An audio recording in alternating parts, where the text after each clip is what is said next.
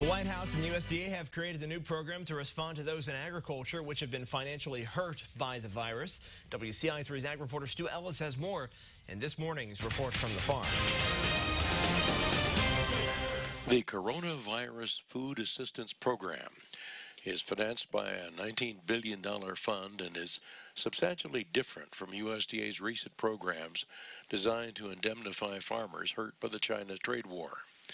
This new program will use $9 billion in direct aid to livestock producers, $4 billion for commodity crop producers, $2 billion for fruit and vegetable growers, and another $500 million for farmers producing for niche markets.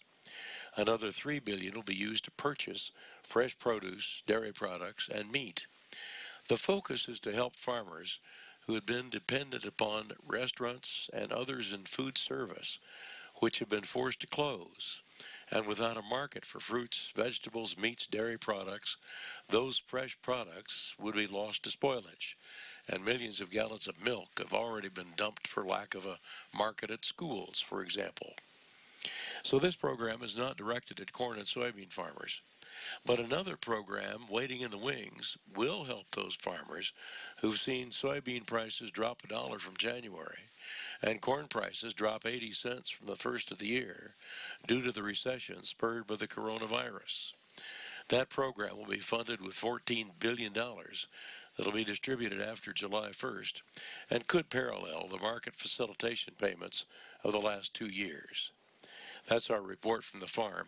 I'm Stu Ellis with WCIA3, your local news leader.